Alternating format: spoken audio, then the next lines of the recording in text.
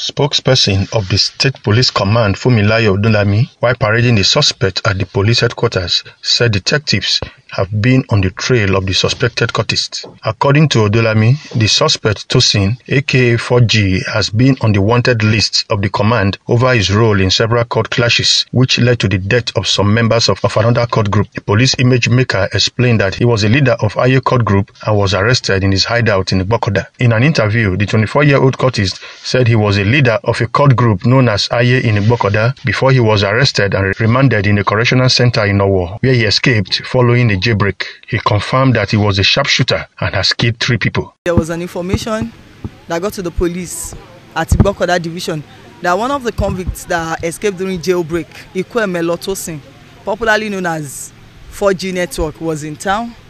Immediately the police, the DPO and some of his men mobilized to the area. And of course, we were fortunate enough to arrest him. He was caught in a sockaway where he was hiding. Cultism, I was involved in cultism activities. That was why I was arrested. So I was taken down to anti-cultism from there. We were like theory, just theory. I was only involved in theory, killing. I was only involved in just theory. Yes. He will be arraigned in court soon. From Akure, the Ondo State capital, Jonah Omorowa reporting.